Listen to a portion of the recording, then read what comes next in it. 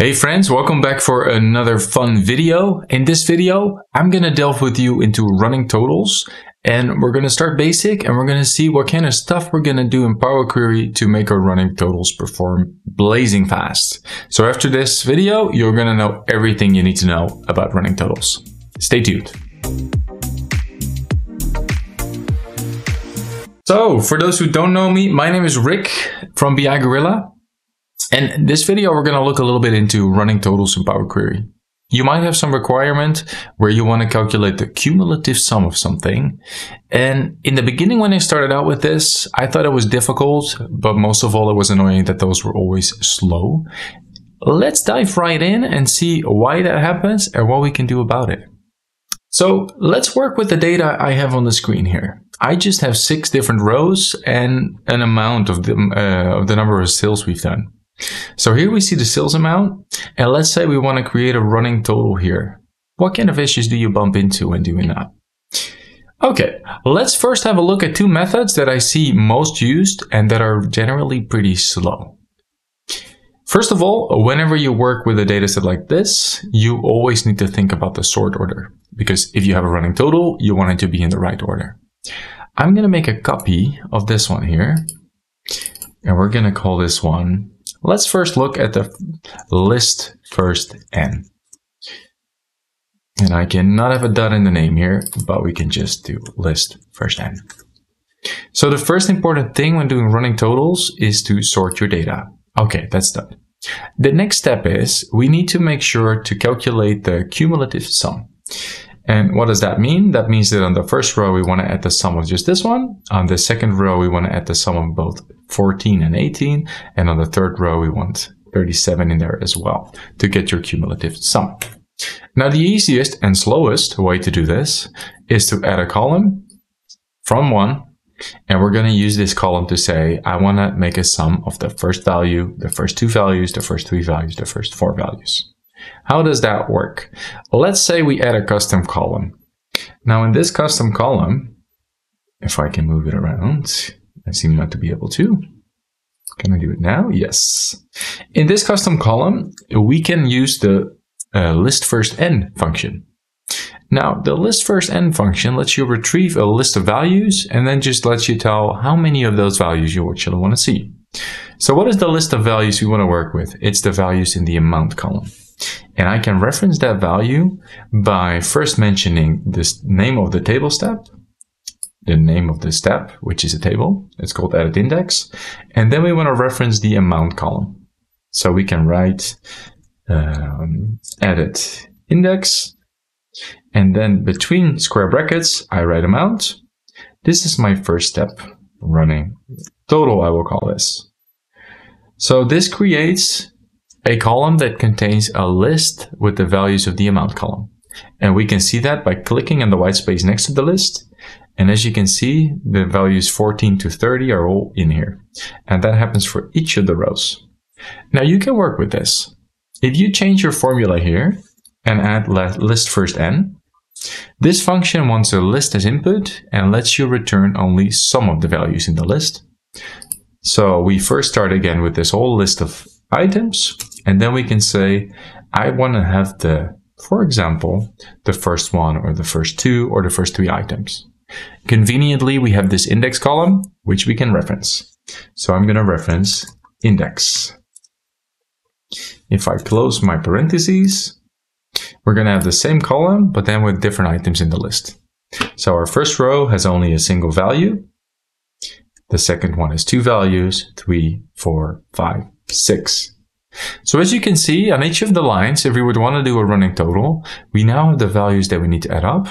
And the only thing left for us to do, I'm going to put this on the new line, is to wrap the list that we have here in the List.Sum function. And by clicking, we now already have our first running total here. So 14 is actually the 14 right there. And if we want to have, let's see. Ooh, that doesn't look too good. So we start with 14, and then we get to 14 plus 18 is 32, and then the first 3 together is 69, etc. That's our running total. Perfect. You'd be done, you think. In a similar fashion, I'm going to copy this query, duplicate, And we're going to change this around just slightly. In a similar fashion, we can also use the List.Range function. So we can reference the column name again by writing, here we go, edit index, and we have the amount column. And this first generates the list that we just had as well. And now instead, we can write List.Range. And the List.Range function, just like List.FirstN, it requires a list to start with. And then you can indicate a range that you want to return. Now the second argument asks how many of the values you want to offset for your range. I'm going to say I want to start at the beginning. And then how many items do you want to return? So similar as List.FirstN, I could write the index column, because the index column will show us how many of the values we want to retrieve. So similarly now, we only retrieve the values we need for the running total, and wrap this in the list sum function, and we have a running total. Okay, so Rick, what's the problem you're asking me? Because we now actually have a running total, right? You're correct. So in principle, if you don't have too much data, this setup here, it works just fine. Now let's say you have a lot of data. There's two big problems with these approaches. Let me just rename this one as well here. So we have List.Range. The two big problems that we have, I can indicate by just going back a step here. So let's say we are back at the number of, at the list values that we want to sum up. So let's go back here. So on the first line, we want to sum up 14, then 14 and 18, 14, 37, etc. Now the big problem here is, first of all, we always have to keep on retrieving this data. So for each of these steps, Power Query has to go back to the edit index step and find the values in the amount column. And because it repeatedly has to do this, it is going to cost a little bit of extra time to do this. So the bigger problem here is that Power Query does not hold these values in memory. Now there's an easy fix for this. Let me show you. So instead of referencing this step name here called edit index and the amount, what we can also do is we can just, after this edit index step, we're going to add another step here. And over here, we're first of all going to reference that amount column. So far, nothing changes. We just have this list here. But you can tell Power Query to keep this in memory. And by telling it to keep it in memory, you're going to already see a substantial speed benefit. And you can do that by using the list buffer function. So simply by wrapping this in list buffer, the result stays the same, but Power Query puts it in memory. So for that, the calculations actually can make use of that in-memory list of values. I can call this buffered values. And in our latest step here, instead of, well, first of all, of course, it now references the wrong step. So if I want this to work, I can go back and write edit index again. And same for this one, edit index. So this now still works, but to make sure that it uses the list we have in memory, you now need to adjust the first argument of list range. And over here, you can now write buffered values. And the good thing about that is that the result here stays the same, but that it uses the in-memory list. One of the big performance benefits already. Okay, so what is another problem of this approach? So the first problem we solved now with the buffered values, but maybe a bigger problem here is that we're doing a lot of unnecessary calculations. What do I mean by that? On the first step that we have, we need to sum up 14. That's okay. On the second step, we again need to sum up 14 and 18. Then we need to sum up 14, 18, and 37, 14, 18, 37, and 35. And imagine doing this for a big data set where maybe you have 1 million of rows. Even if Power Query holds these in memory, the calculation still requires you to add all of these numbers again and again. And that's a big problem because these are unnecessary calculations that cost you the compute resources of your computer. So what can you do instead? Well, let's imagine that after each of the running totals, for each of the rows, we could save the result of that so that when you get, for example, to number 2, you have 14 plus 18 is 32. But let's say you're at the third line. What if you could simply add 32 plus 37? So instead of adding 3 values, you now only add 2 values. And what if you would get to the fourth line here, and you would still remember what the addition was in the previous line, what the running total was up to that moment, and you would only have to add the latest number to it. That would save you a lot of compute resources, especially when you get to, let's say, line 1000. Because instead of adding up 1,000 separate steps, it would just have to pick the running total from the previous step and add a single value to it. Now, that's what we're going to look at now to make sure we can also work with very fast performing running totals. So the slow running totals were List.FirstN and List.Range. And now let's have a quick look at a quick performing one. And the one I'm going to show you is from List.Generate. So List.Generate here, I'm going to take some steps back, but it does not require us to have an index. Okay. So with this data set in place, I already see that the data is sorted by date. And also for List.Generate, I'm also going to use the buffered value step. Now, what's going to be different now is List.Generate allows you to write away the sum of a certain step. And the sum of that step I can reuse in the next step. So let's give that a try. So to get started with that, I'm going to create a separate step here. And it starts with List.Generate. And if you don't know how that works, I have a video about that. And List.Generate first wants you to create a starting value. So we're going to create a record, and we're going to create a running total. This is going to be the value of the running total. And as a starting value, my running total should equal the sum of only the first value here. So I could write my running total equals, then I'm going to reference the buffered list from the previous step. So I could write buffered values and only the first value. And then something else I need something so Power Query, so List.Generate knows when to stop doing the running total calculations. And I'm going to make use of a counter for this. So at the starting value, my counter is equal to 0. But this is going to increase with each of the running total calculations we do. So this in principle makes the start or the initial value of List.Generate. The second argument requires us to write for the condition for how long the running total should run for.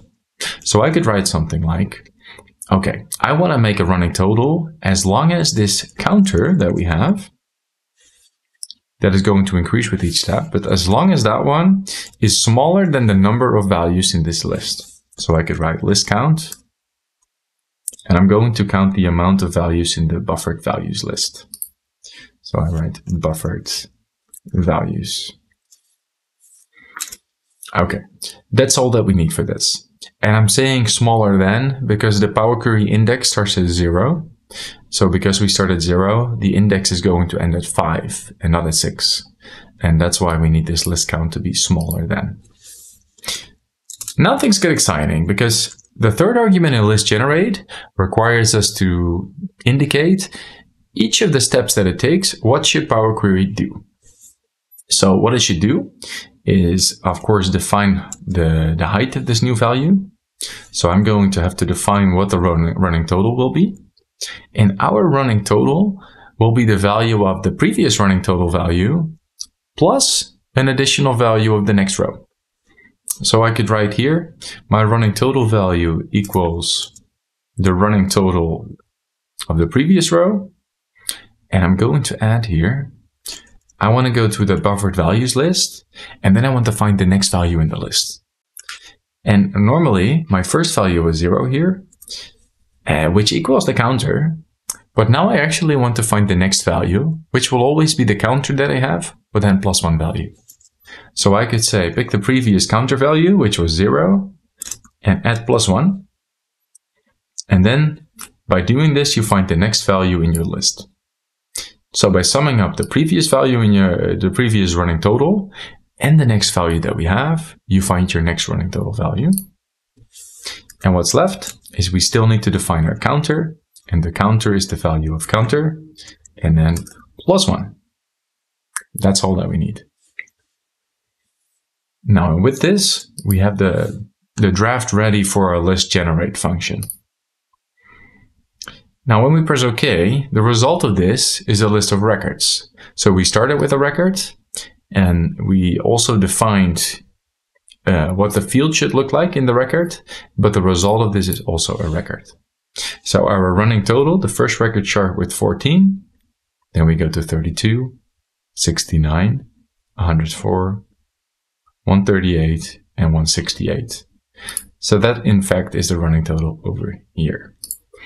Now, if we only want to return one of the columns, there is another argument in List.Generate, which is the selector. It's optional, but it's very useful if you want to return just a partial part of a record, or if you want to do a calculation on top of the already generated list.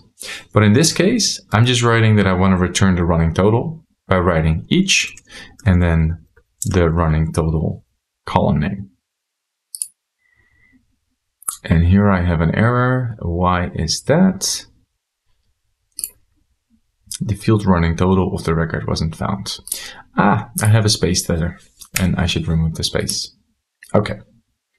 So the buffered value step was earlier just like this, and this now creates our running total list. Great. Now, the question you might ask yourself is, okay, List.FirstN and List.Range resulted in me having another column in my base table, and now we're looking at a list of values which is separate from my table. So how are we going to make sure those fit together? Well, before we get there, let's first just have a quick look at why we did this and what the effect is. So the reason why we did this is that List.Generate is able to save a value in its memory and only add the next value to it, which is going to give us a lot of savings in calculation time, especially for larger data sets. That's why we're doing it. Another benefit is, since we're only having to do this once, since we only have to calculate values one by one, that's also a time saver. But the big downside is we now only have a list that's separate, and we still need to stick those together. So how can we do that? Well, let's have a quick look, because we actually already have a source table here. I'm going to call this one dataset, or main data. Why don't we call this main data? And this main data, what we want to do with this, we actually want to attach the running total list to it. And you can do that in several ways, but I'm going to show you a way that's pretty short and efficient. And that's the following. So if you have a main table like this and you want to attach something to it, there is not an easy function for it, because by adding a custom column, and if you would add this list to it, you would actually add all the values of the list. But what we could also do is we first put all of the columns from the main table. We transform that one into a list of list values. Well, we already had a list of running total values, and then we can combine all of those together and transform it back into a table. Let me show you what I mean. So if I go to a new step here, and our first step would be from the main data part. So this step is now called consolidation. This data here, I don't want to have it as a table because there's no function available where I can easily attach a list and then just items from the list in here. So what I could do is I could write table to columns. And what's going to happen with these three columns is I'm just going to have a list of lists here. So this is the first column, the date column. This is the second column and the amount column. Now what I can do is on top of this, I could write the ampersand, and then I can write running total list.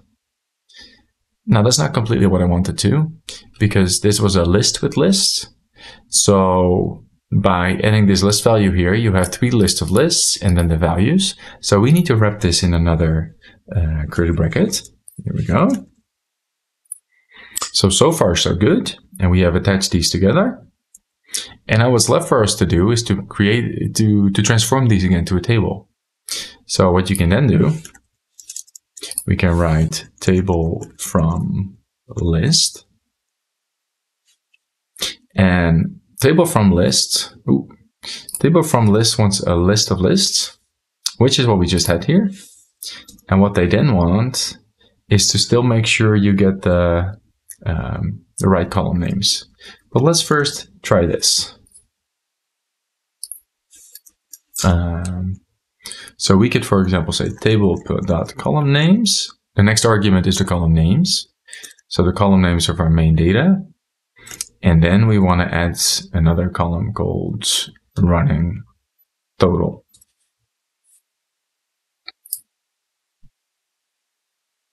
Type function. And now I'm gonna just have to quickly peek because there's something wrong here. So I go to my running total, table to column, table column names. I'm just gonna peek a little bit here and put it back right there.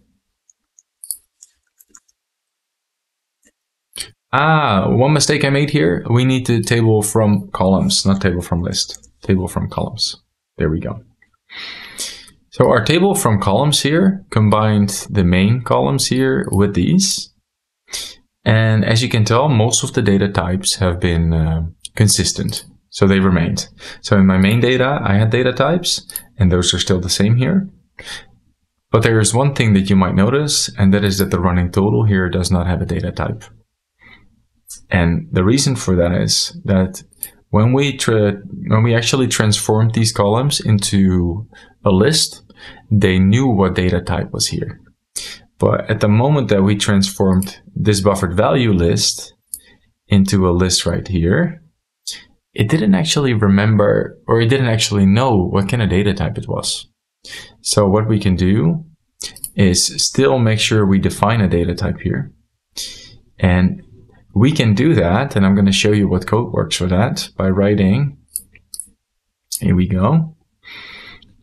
You can use the value replace type and then actually give a type to this, to the list that we have. So I can incorporate it right here.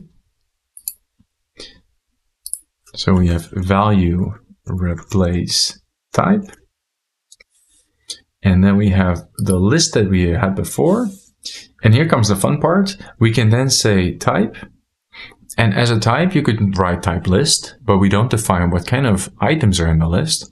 But you could also open a curly bracket and then say, like, I only have whole numbers in here. So the int64 type.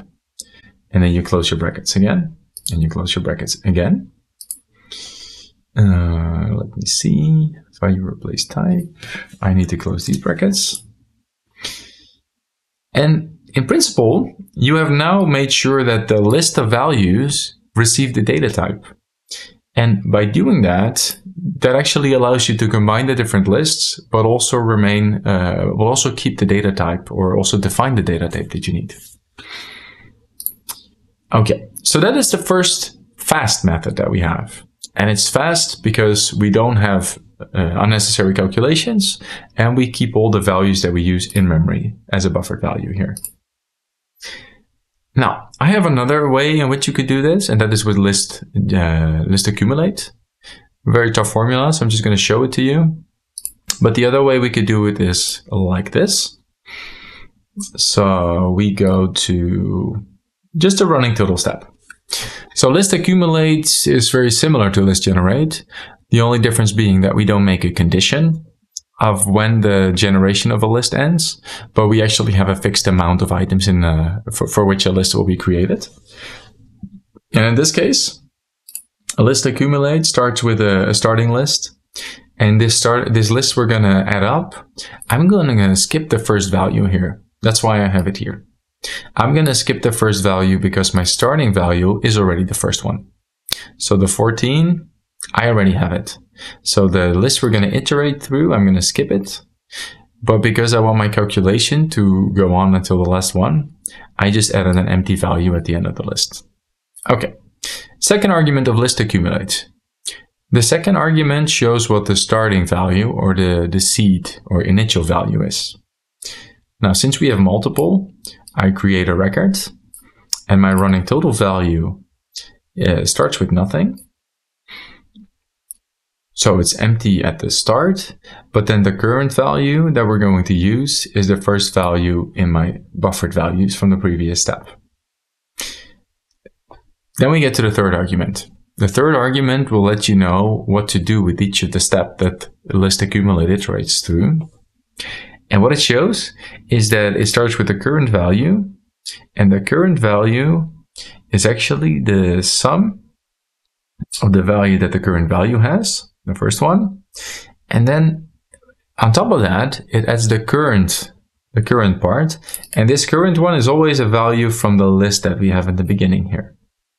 So whereas the first time we iterated, we just had this first value, the second time that it iterated, it also got the first value from this list, which resulted in our in adding things to our running total. And at the second part here, I'm saying that the running total result will create a list. So I'm starting with a value here, which is the empty list. And then I'm just, as a list, adding all the current values, which will result in our running total list. Now, there's one thing that I haven't mentioned to you yet, which is important to make your solutions stable. If we go back to this List.Generate example, this was our definition of it. But there's one problem with this. If we go to our main source, and over here I would remove the value 37, and then we change the data tag to amount, we're going to see that one of the values has a null value, which is different from 0. So instead of having a number that it can add up, it has a missing value. Now, missing values have a particular characteristic. So if you pick like a value like 18 and you add plus null, the result is null. What does that mean for our function? If I go to my running total list, you will find that it takes 14, 32, and after it reaches the null value, no other additions are being done. And I find this a pitfall of the current setup of this function. So one slight adjustment that I would do is, instead of making sure to add numbers, like we're doing in this part, you can also use the list_sum function. And the list_sum function has some error checking in there, that at the moment you have a null value, it actually allows you to treat it as if it was a 0, or treat it as if it wasn't there. So let's try that out. I could write list_sum here, and list_sum wants to add a list of values. So you open a curly bracket. Then we don't need to add this plus sign, but we can just add a comma, because the second value that's right here is simply going to be an item within the list. And all of the items within the list will be added anyway. Then we need to close our curly bracket and close our parentheses. And by doing that, the null value that we had earlier here, it actually doesn't impact our calculations. And it just makes it a little bit more robust. Now, that was a lot for a single video. What you learned was that there's pitfalls, that there's slow and fast methods. I recommend the List.Generate version.